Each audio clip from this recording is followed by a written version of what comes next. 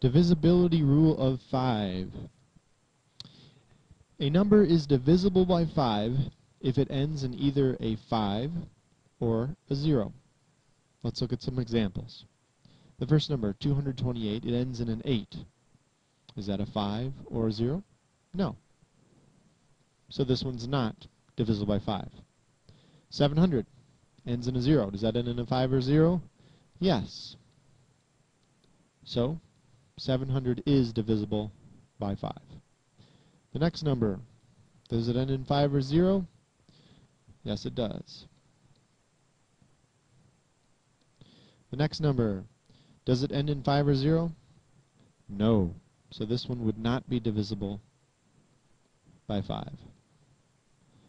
Our last one, 1,234,567,890,115 ends in a 5. So yes, this big number is also divisible by 5.